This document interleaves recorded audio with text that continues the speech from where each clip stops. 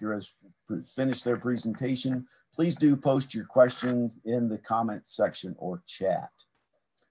Okay, I'm pleased now to introduce our first presenter, Crystal Darger. Crystal has received a mining engineering degree from the University of Utah. She's presently working as a project engineer for Rio Tinto, Kennecott, Utah Copper.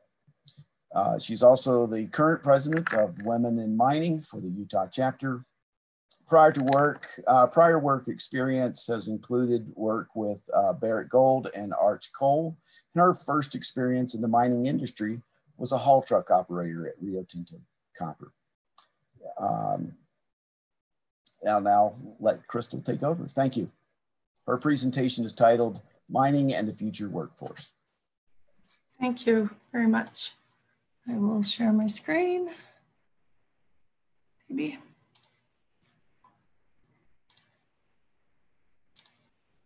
Y'all see that? So Women in Mining presents Mining, the Future Workforce and the Role of Women in Mining. So I have a question to start out with. How has mining changed? How has your opinion of mining changed over your life? And if yes, how? Has mining changed over your life? And if yes, how? So for me, mining has completely changed my life. As a single mom trying to make ends meet, when I got into mining as a haul truck operator in 2006, I nearly tripled my income. Before mining, I was going further and further into debt every month, and it was a struggle to even buy my kids a hamburger off the dollar menu. So mining really empowers women, but it also supports the success of families. So because of mining, I also have a passion to inspire others, especially women, to look for non-traditional industries with jobs that are a higher paying scale. And I'm also very passionate about driving inclusion and diversity in the workforce and getting more women to get involved in mining. Interestingly, when I first got into mining, I tried to encourage other women to get into it as well, just because it changed my life so much. And a lot of them were afraid that they couldn't manage the hours, afraid of the big trucks. And it was about 2 weeks ago, my sister told me that she wishes that she would have listened and tried to get into mining as well. So mining has completely changed my life. You can see that I've graduated with a mining engineering degree. When I got into mining, I actually had to get my GED just to get to become a haul truck operator. Higher education wasn't really encouraged in my family, but you can see now that I am definitely changing that as my grandkids are very interested in education. And I don't know if you can see this picture of my daughter, Caroline. She's actually the first person in our family to graduate with a master's degree. And she did that in 2020. So congratulations to her. So mining the future workforce, you can see that millennials make up 40% of the workforce, with Gen Zers coming in as our interns right now. And our baby boomers are retiring right now. So millennials, they don't just work for a paycheck, they want a purpose. They're more globally aware and they're more connected than any generation before them. They're also more tolerant of differences that include gender, race, ethnicity, and sexual orientation. And they want to make a positive impact on the world. They want to make a difference while integrating their professional and their personal lives and spending more time with their family. And this is especially true for women who are the primary caretakers, that these flexible hours mean a lot to them. Millennials are also looking for a successful, high-paying career or profession, which definitely is, mining is a great place for that. So millennials interact with technology like no other generation has before them. They're talented and they're changing the workplace, and they're also shaping the future. They're a lot more tech savvy, and they want to work in a place that blends, harmoniously blends and productively blends both men and women together, which is what women have been striving for decades. And I found it interesting that millennials are the first generation that have used the word fun to describe their dream job. Us Gen Xers and baby boomers tend to be a little more uptight and consider millennials a little bit reckless. So Gen Zers, they form an opinion of their company, of the company they work for, based on the company's ethics and their practices and their social impact. They're also, like millennials, they're drawn towards technical industries and work that supports the greater good. They're very interested in a 4-year college education. It's more important than ever, with a lot of companies requiring even more than a high school diploma to enter in. And in the United States, people aren't necessarily that interested in mining anymore. They tend to be more concerned about the impact that mining has. And overall, there is actually a decline in enrollment in careers that are associated with mining. You can see this chart shows the College of Mines and Earth Sciences, their current enrollment, their percentages with to male and female as well. The University of Utah Mining Engineering undergraduate program currently has 39 students. 7 of those are female, and there were no new female students that enrolled in the fall of 2020. So this is a chart of the Utah GDP. If you look at that, you can see mining falls way down towards the bottom of that. And way up here, there's finance, real estate, professional business, manufacturing. So there's a lot of other industries that are ahead of us on the GDP, which leads us to believe that mining will be competing for a lot of top quality employees. And these include communications, public relations, any engineer, coders, IT, laboratory scientists, big data, computer scientists, HR. So you can see mining has opportunities that are endless, and your degree just gets you in the door there. So if you look at this chart here, you can see that women make up 44% of the labor force. However, over here in mining, women are only 13% of the labor force there. So you can see that there's a lot of opportunity to bring women into the industry. So mining, this chart shows the top 10 risks facing the mining and metal industry. And this is for 2020. If you look down here on the bottom, number 1 is our license to operate. And number 2 risk is the future workforce. So it's a really high risk in 2020. So mining, as we said with the GDP slide, mining is competing for with a lot of other industries for top quality employees and labor with similar skill sets. So what do we do? How do we attract and retain the next generation into the mining industry? So some of the keys that I feel are important is that we work towards changing the perception of mining. And I know that we are doing a lot of work in sustainability and environmental. I know there was a presentation earlier on environmental, but really stressing the good points of mining and the reclamation and all that we do to make the world a better place. You know, we definitely need mining.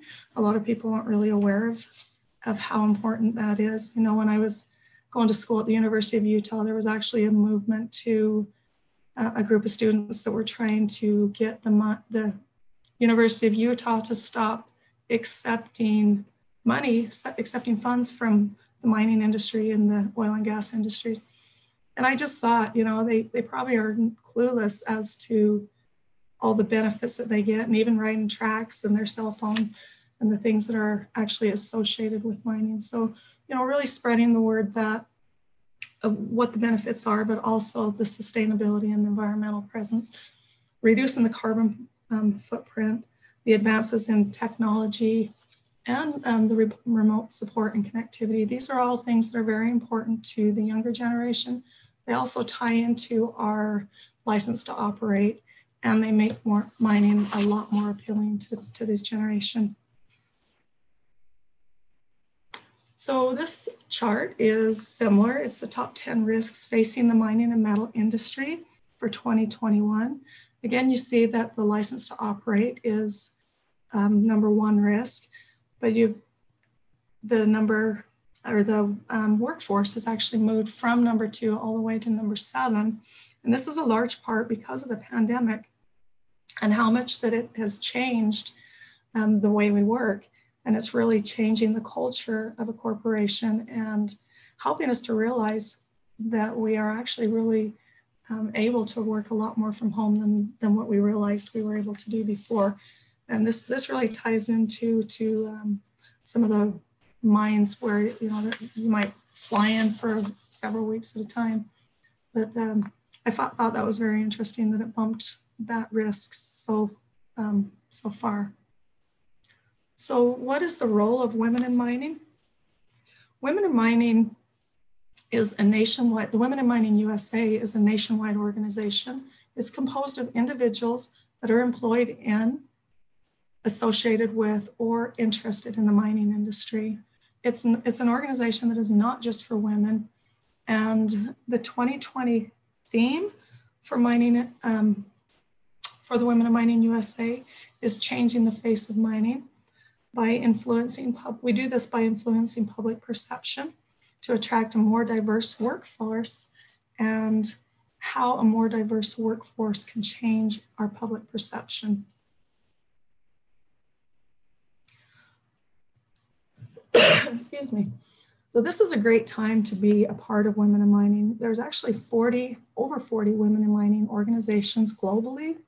There's a new Women in Mining, the Women in Mining, International Women in Mining, excuse me, Associates Network that's being developed right now that is to promote a strong, unified women in mining voice, and also to provide support among all of the women in mining organizations worldwide. And Women in Mining UK actually has, it's something to be on the lookout for. They have a 100 global inspirational women in mining. And if you watch for that, that'll be out on November 19th. That also has 10 women from the USA that are being honored and spotlighted in that. So that's kind of exciting to watch for and to see who those women are. And then also the Women in Mining USA is growing, both the professional and the student chapters. I know Arizona, I think, is on their second year as a chapter, and the Utah chapter has just been established this year. So definitely growing. Excuse me. So Women in Mining's vision is to pioneer the progression of workplace diversity and the involvement of women in mining. The women in their mining careers. The Women in Mining Utah chapter is to empower men and women in the industry by educating, mentoring, and developing women to thrive in their careers and to change the perception of the workplace. So those all those tie in together. So how are we doing this? Women in Mining Utah chapter is, we're still new, but we're still working to get things set up, but we want to promote the mining sector as a career choice for women in their professions. And we want to do this at an earlier age, to go into the universities and even into the elementary schools. I'm a firm believer that if you teach the kids while they're young, then teach them that mining is actually a good thing, then they'll be the next strong supporters for the mining industry.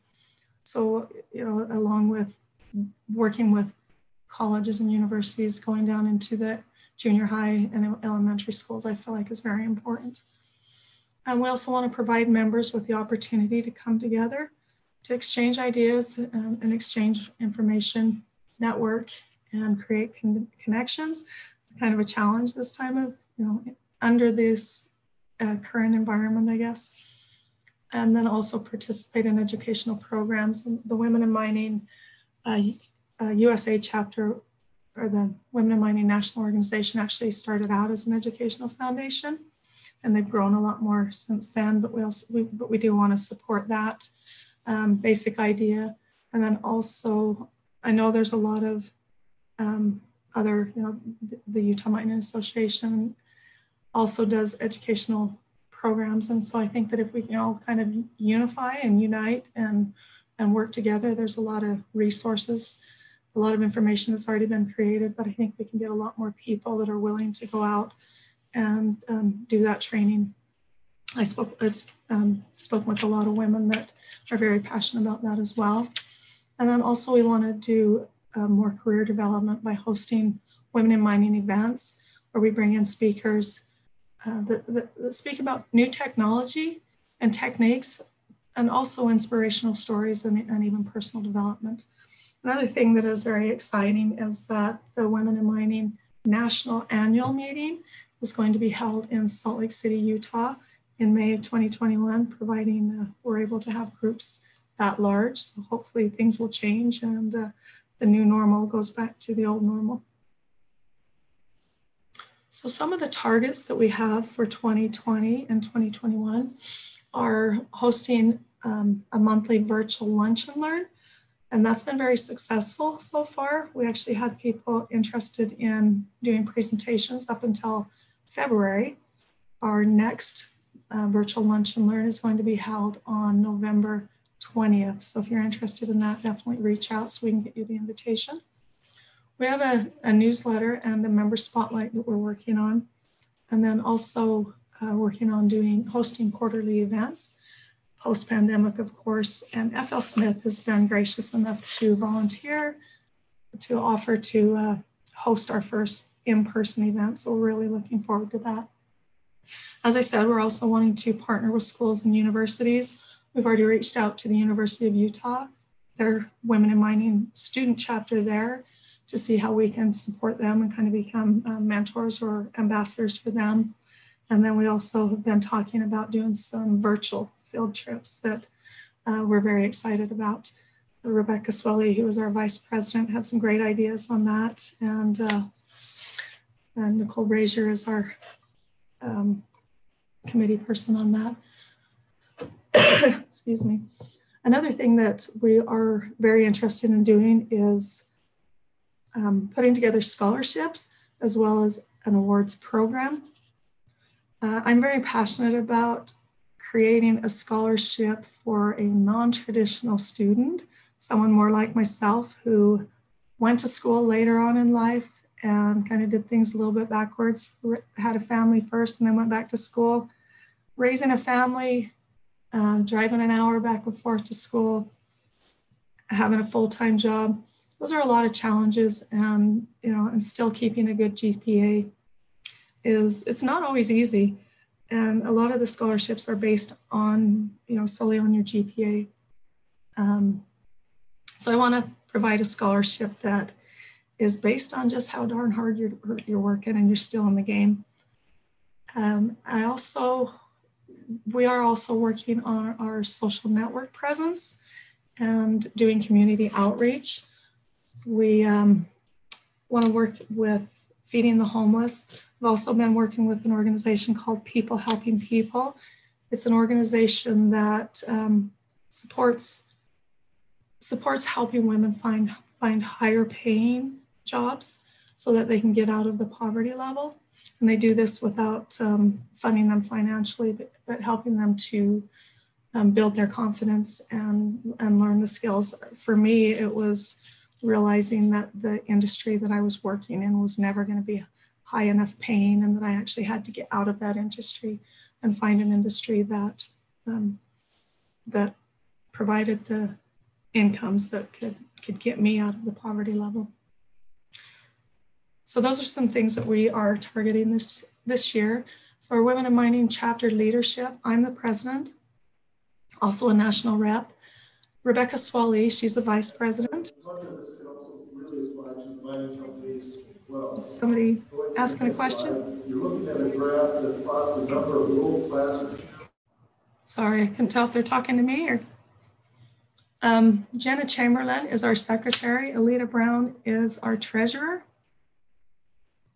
And then Emily Rose, and these are our committee leaders here. Emily Rose has been working really hard. She's on our public relations. She's got our website up and running.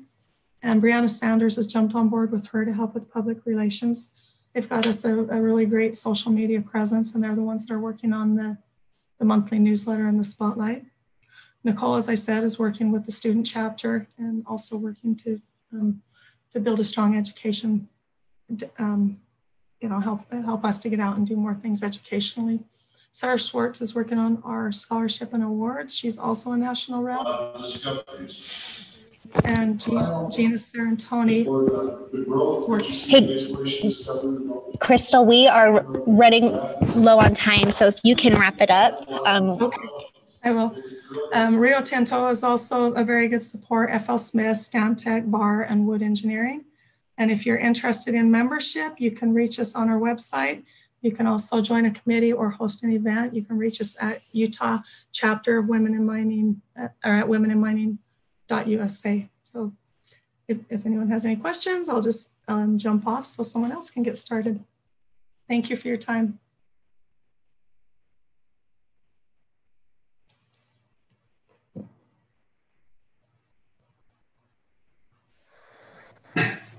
Crystal. Okay, next up we have Peter Haarala. Peter is presently a project manager for Cementation in Salt Lake City. He is a professional engineer, and he was educated as a mining engineer from Michigan Tech. He is a member of SME, and I believe he's also on the programming committee for this coming year's conference. And he has prior experience in engineering and supervisory responsibilities with Barrick, Oceana Gold, and also Newmont. Today, his presentation is titled Deswik, Learning from the Owners, Contract Estimate Optimization. All right, everybody hear me? All good? Okay, thanks. So yeah, Pete Haarala, thank you for the introduction. And so I'm project manager at Cementation. In case you guys don't know Cementation, we're based here in Sandy, Utah. We're an underground mining and contracting engineering company. So we provide mine development and production services for clients throughout the world. And we're focused on safety, committed to our ultimate goal of zero harm within our operations. So agenda for today, just take us through a safety share, thinking like an owner, our Deswik model setup, our short-term planning project example, some bid analysis benefits that we saw, closing, and then we'll do some questions if we have time. So my safety topic, transition to mechanized mining off shaft, is critical to continuing safe work. So this is something that we face quite regularly in our business. You know, we specialize in shaft sinking. So as we get down to the stations, the levels, you know, we're doing all this work with jack legs. So higher exposure work being in usually challenging conditions environmentally, and then itself very physical, all the while you're in close proximity to each other and close quarters to the face. So there's a huge benefit to getting mechanized as early as possible, but this transition must be carefully planned out. And you need to create a training program to carry the operation of the equipment safely. So the key point is take the time to transition with a thoughtful plan, and you can execute it as safely as possible. So thinking like an owner, I've been on the owner side most of my career working for Barrick and Newmont. And a similarity that comes to mind when thinking like an owner are business planning cycles. So plan, do, review, improve over and over and over again. And to a degree, that cycle certainly applies to our activities as contractors on projects and in the bid development process. So aligning on the objectives. So business plans adapt to changes and guidance when we receive new information from corporate. Similarly, on a project, we routinely facilitate requests for clients and always strive for improvements. Planning for success. So on the owner's side, having a clearly laid out and agreed upon assumptions list goes a long way into having your business plan being well received.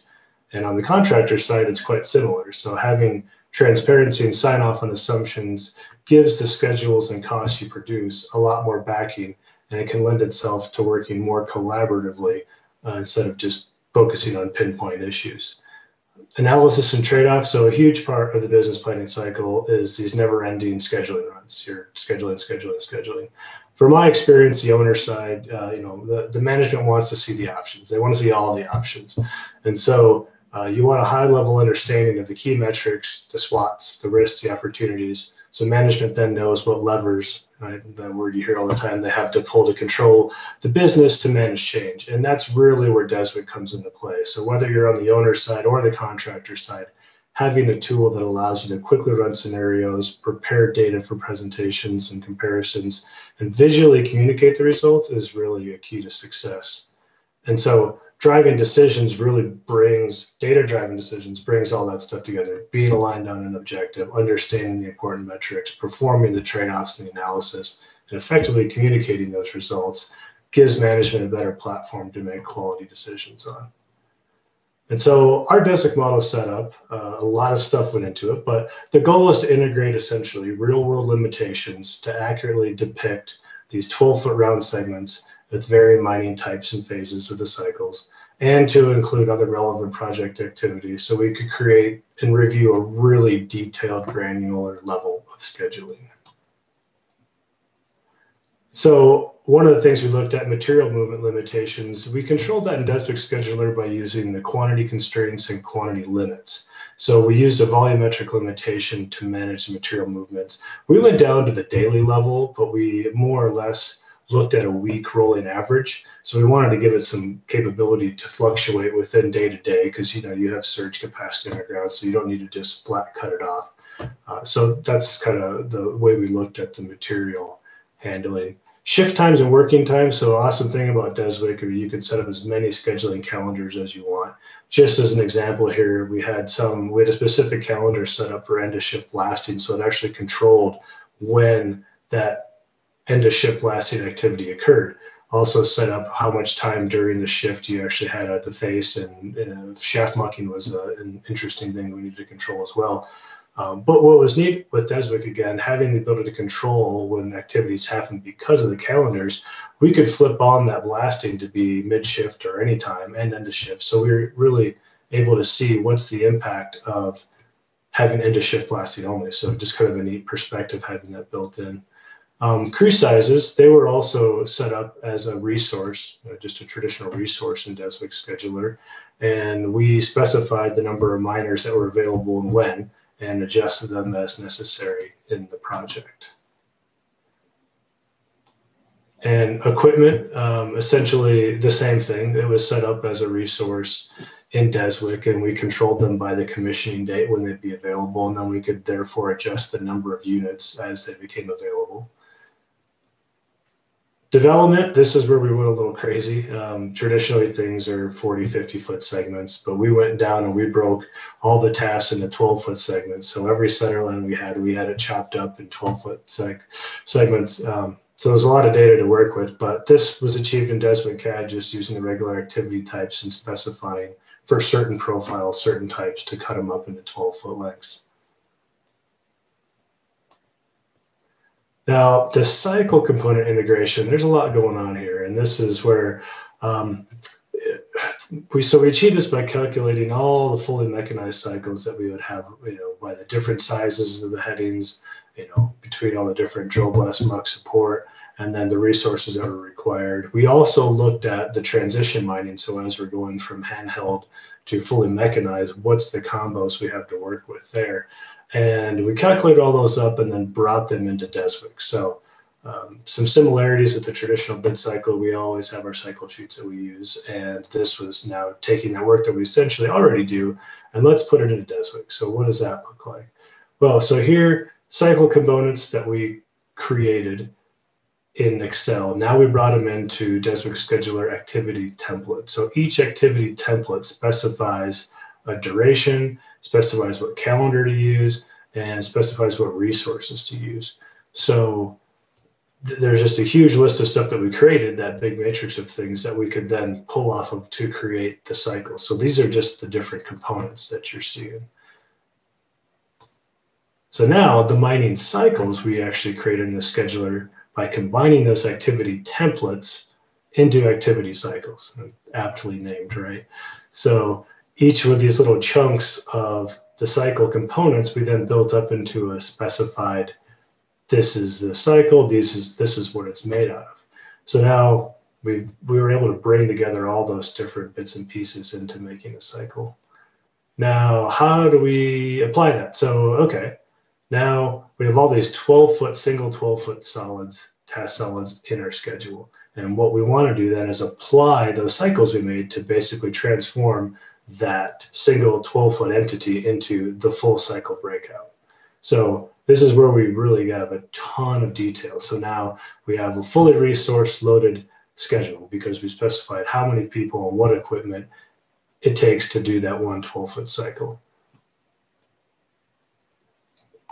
And to manage that large number of tasks, so in this example that we had, I think it was 2,500 12-foot rounds that we had to deal with. So Deswik has a function called batch apply cycles, really great function. What it does is it uses filters that then it'll automatically apply these activity cycles to the tasks. And this is where the use of custom attributes, if you are a Deswik user, you know all about this, but this is where it's really handy to make a certain attribute that you can flag that these are these types, these are these types, and then your filter can batch those up, put them in a group, and batch apply cycles applies it over the top for you. Really handy, really powerful. I will have a note though, since I did a whole lot of this stuff, careful use of batch apply cycles. You have to undo what you did to redo it. So clear your existing cycles and then reapply the new ones, because sometimes you just get some funky stuff if you don't do that. So it's kind of unfortunate and you get to play cleanup for a while. Other activities we added to the schedule as derived tasks, the traditional method. Special intersections that we flagged, and we could put the attribute in that custom attribute to batch apply some of these things. And cable bolts, for instance, was something that we were able to flag and apply. Construction and drilling activities, we also created in the schedule just so you could do some work with limiting the construction crews and the exploration crews, seeing which sequences work best, and also allowed us to see as mining progressed where these activities happen at the right time, because with the visual nature of Deswik, you could do some dynamic linking to say, okay, I can't start this drilling until the drifts are here or this muck bay is established. So we wanted to have those in there in the schedule to make sure they're being done on time, but then the visual nature of Deswik is great in that you can view that it's happening at the right time. So this slide's fun. How to view the data. So animations are tremendously helpful. You know, as you're adding in new things or trying new cycles, you want to animate it to see if anything's popping up on a sequence. So, you know, here it says that little guy, I wouldn't worry about that little guy, but you do. You have to worry about that. If it's not supposed to be there, you got to take care of it. You got to link it back up, and you have to get it in its appropriate place. In Deswik Scheduler, this is something that I haven't used a ton, but I'm starting to get more into. In the report window in Deswik Scheduler, you can set up some pretty quick and easy graphical views. So if you have a limit that you're trying to obey and you have a field that you want to display, okay, so here you can see that, you know, how are these values trending on a limit line that helps you monitor where your schedule is at and how you're controlling things. I think one of the other most common things that Deswik users do is export data from the report window to Excel for further manipulation. So again, back to data drives decisions, make it easy on yourself and set up templates so you can pull data out of Deswik easily, dump it in Excel, and you have the views set up that you want. So, because you're going to be running a lot of scenarios, take the time to set that up. So this example, a couple screenshots here, we have a schedule presented here. These are daily values showing material moved, workforce, and the rolling 7-day average of material moved. And we have a little bit of room here for some improvement. So in the schedule A there, real quick change in Deswik, change the quantity limit, re-level the schedule, export it, and then boom, we can see here, you know, that we've improved this line that we're operating at. So really simple and easy in Deswik, and that's back to where setting up these templates so you can view the data that's important to you and perform spot checks, whether it's a little change or a global change, having something there built ready to verify those changes. So all of that nerding out, I would call it, kind of brings us to, you know, what we used on the project. That was all the background work that we set up. The goal of this project was to set up the mechanized fleet as soon as possible off shaft, kind of like we talked about in the safety share. So some of the questions we asked ourselves here was like, is there a best way to do it? We had multiple headings we could start to connect this loop. Was there really a best path? To add some more fun to the equation, there was multiple designs to be reviewed. There was considerations for adjacent project activities. We were also doing improvement plans, so they wanted to see a range of benefits. And there were also a number of factors that just needed to be clearly understood to gain alignment with the client on a path going forward. So a lot of questions. So here's just a snippet of some of the options. We had 2 big design changes. The group up top here, 0.9 to 2 and 3 to 4.1. Within each group, there were different mining focuses that we want to look at, and then our transition mining types that we talked about. This is where it was really helpful, because as we got further away from the shaft, there was more equipment being added in. So with Deswik, we were really easily able to go highlight this group of, we're here now, these should be this type, these should be this type of cycle, and we were able to improve our scheduling accuracy. So all those schedules we reviewed, that I don't have the great pictures here for confidentiality, but what we were doing is reviewing a number of scenarios with the client, giving them some key interaction shots. So these are milestones that report to them, and then here is just a high-level scenario of what we did for the metrics review. So this is something that accompanied each one, and so bid analysis benefits. I'll just hit some of the highlights that we saw here. So having this really incredibly detailed schedule was super powerful for us. The data drives the decisions, like I said. We were able to take a really good look at the workforce utilization. We were able to perform exhaustive analysis on the what ifs, and we were able to use that resource loading to really hone in our schedule. This is just a quick show of, this is one of the matrices that we set up to look at all the different options for what's the right blend of people and equipment. And so this whole run right there, that took me about 4 hours to run all those scenarios. So back to reviewing stuff in Deswik. So having the right stuff set up so I could quickly, what about this? What about that? All these exhaustive things I was telling you about, having Deswik allowed us to run those things quickly and easily. So in the closing here, Cementation are best for project philosophy, being proactive. The Cementation team used its Deswik model to frame up the options, to collaborate with our client on a path forward, and our Deswik model provided an agile solution to quickly, clearly, and visually articulate the project options. And data drives decisions, like I said, so set up something that works for you guys to get rapid access to quality data. And this augments the traditional estimating process. It doesn't have to replace it, but it did help. And we thought using Deswik provided a possible competitive advantage during the processes of estimation and execution, being able to work with clients in their native data. And it gave us a very detailed level, and it was very transparent. And the visual nature that we were able to share with the clients was super powerful. So that's what I got.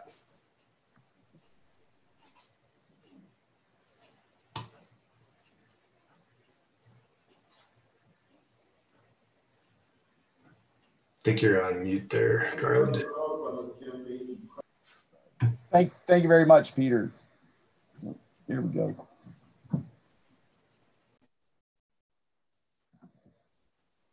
All right, next up, we have Alex Edstrom. Alex is presently working as a water resources engineer with Stantec here in Salt Lake City.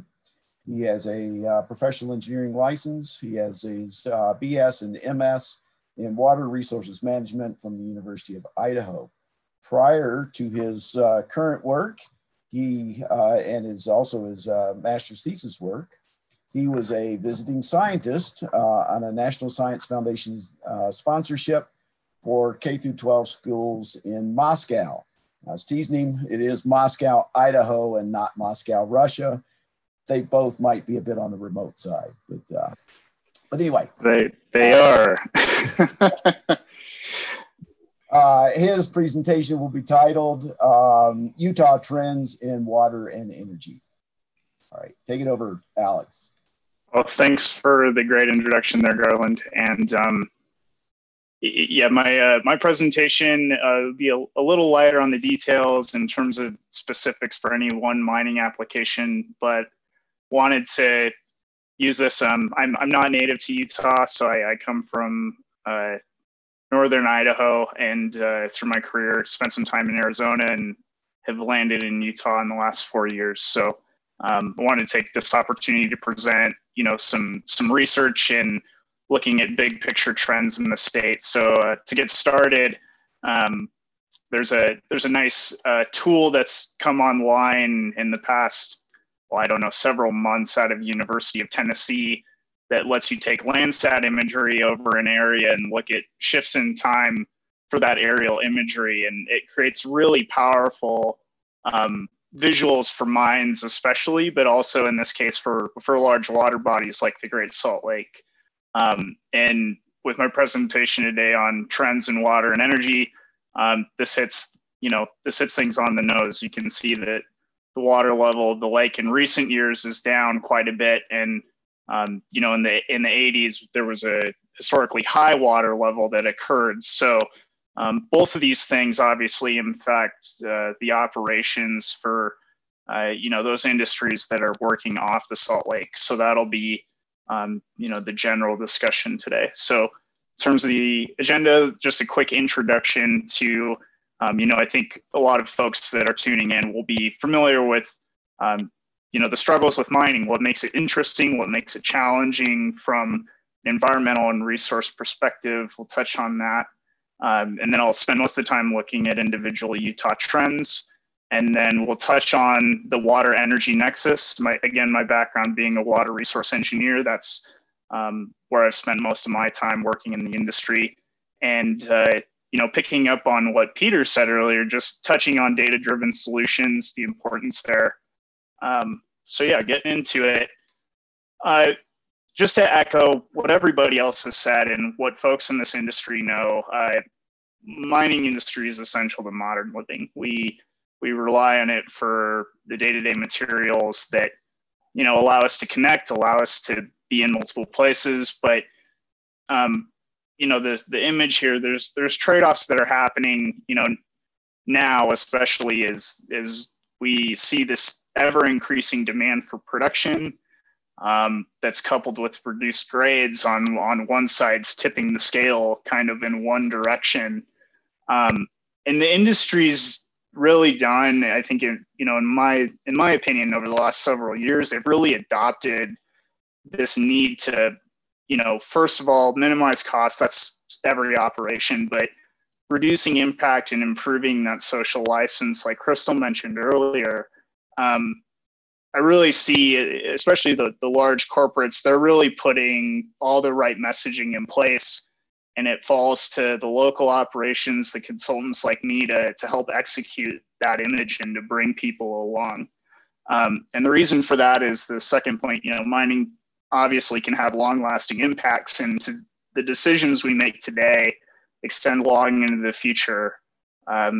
So as we're developing mine designs, as we're looking at alternatives, it's important to keep those trends in mind, which is why I wanted to talk about trends in water and energy today. So we talked about this third point. So, we must minimize cost, reduce impact.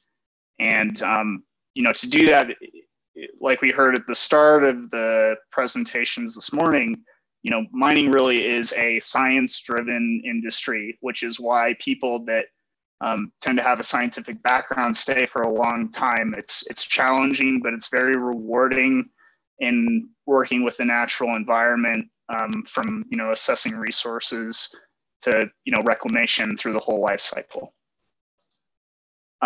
So in terms of Utah trends, nobody will be surprised to see this chart, but projections from University of Utah, especially along the Wasatch Front, show that we're going to go from 3.2 million people to 5.8 in 45 years.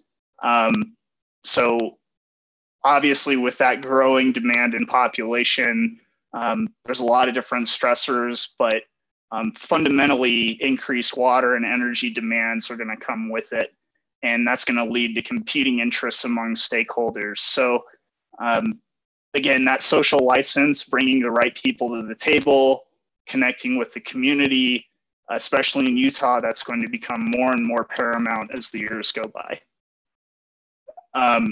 In terms of Utah's trends in energy, so Utah's been a net energy producer since 1980, which is great. I think one of the key messages from the presentations today is the not in my backyard attitude is something that we as a culture need to get over. We need to own the responsibilities of the materials we're producing, produce them responsibly, and allow the community to wrestle and engage with those complications. So the fact that we produce the energy we use over time shows that, you know, Utah has that culture of doing the work and not just offloading it somewhere else.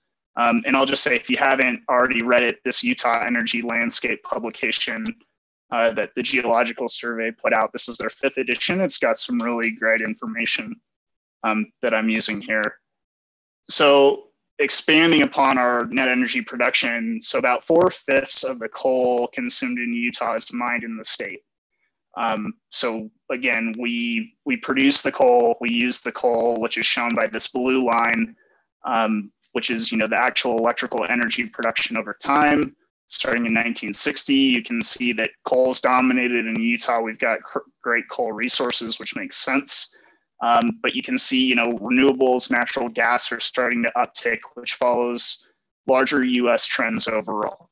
I thought what was interesting though was, you know, in terms of national rankings, coal was 21st for the US. So, you know, out of all the states, Utah is the 21st most user of coal for electrification. Natural gas was 37th. Petroleum was ranked 33rd in energy production, and renewables was 42nd. So overall, we're a low energy using state at the time. But again, as that population grows, those trends are going to increase too. In terms of trends for water use, so again, looking you know, at the entire United States, Utah is located here. So you know, we're kind of in the middle of the pack in terms of overall water use. And not surprisingly, for most states in the West, most of that water is going to irrigation, farming, growing food. You can see that the municipal side, there's 15% water consumption, and mining comes in 3rd at 6%. So, you know, it's not nothing in the state. It's certainly a chunk of the water use. But if we dive into those numbers a little bit, most of that water is actually coming from brine sources, which is classified as, you know, having more salts in it than you might want for drinking water. So this is water that would need some sort of treatment in general before you'd consider it for drinking water standards. So 82% of that water is coming from saline surface water. So it didn't say the Great Salt Lake out loud, but that would make sense. There's a lot of, you know, brine producers on the Great Salt Lake, evaporative production. 16% of that water use came from saline groundwater, and then the residual is made up of freshwater sources from mixed places. In terms of overall, Utah was actually 3rd in total water used for mining based on 2015 numbers by USGS. But again, the actual freshwater component that we would want to use for consumptive use was quite low. So that's good to see. Trends on climate. This probably isn't surprising to anybody, but climate change in Utah is going to result in reduced snowpack, which would lead to, all other things being equal, reduced soil moisture, reduced surface water availability, reduced lake and reservoir water levels. So again, competing demands with population, but also climate stressors will likely, you know, lead to increased demands to share that resource correctly. So increased evaporation of evapotranspiration would occur as temperatures rise. Not surprising, maybe if you're a brine producer, you look at that and think, great, you know, I get more energy, and that requires me to not necessarily wait as long to produce a mineral. But again, those lower water levels, maybe you have to draw that water in from farther away. In terms of precipitation, it's difficult to say, it's a toss-up, but that change in snow can have a significant effect on reservoirs downstream. So in terms of the combined water and energy nexus is the lingo that gets used. You know, this first line, so water provision can be a highly energy intensive process, and energy generation can use vast quantities of water. So these things are necessarily linked together So in locations where scarcity of one or the other exists, then it's hard to develop energy, especially in terms of thermal power generation. A lot of water is typically used. So again, Utah uses approximately 7% of its total energy budget to provide water. So not a lot in terms of water being provided. That doesn't necessarily take into account, transportation or energy consumption, but overall, because of the gravity feed systems we have in the mountains draining down to lower valleys, we're able to not use quite as much energy as a lot of other states. So the takeaway is that cheap resources are great, but they're not guaranteed to stick around forever.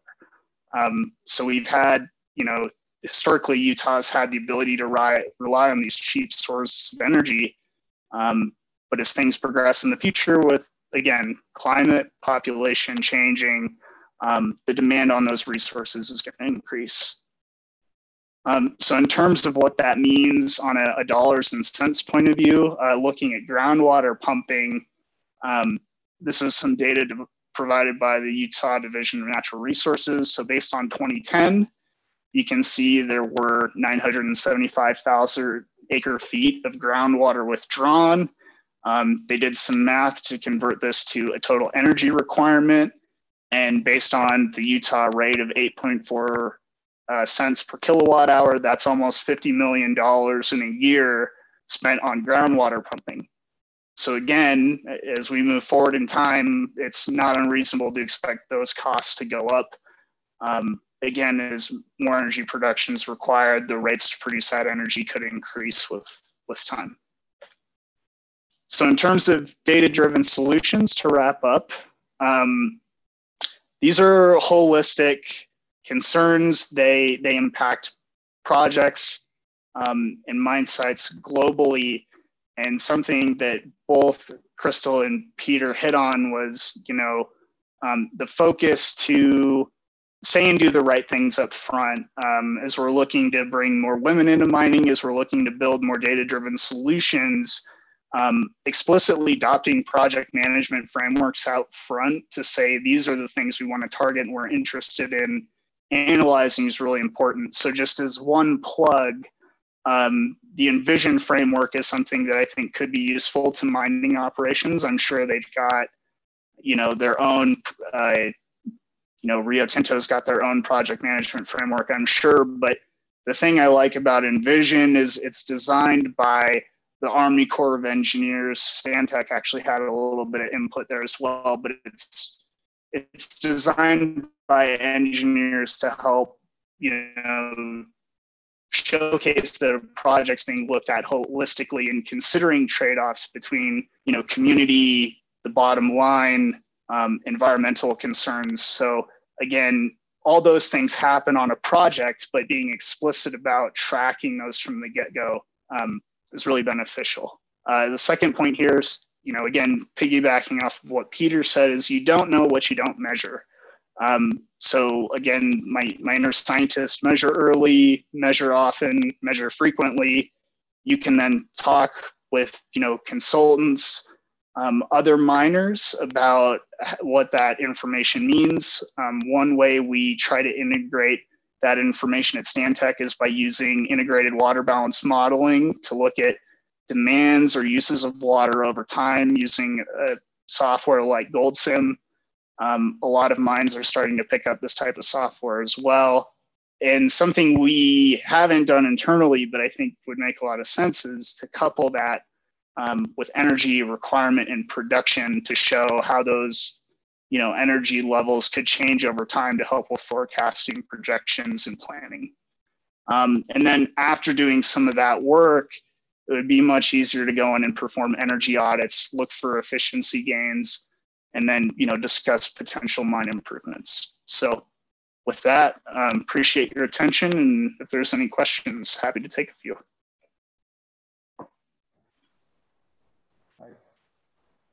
Thank you, Alex.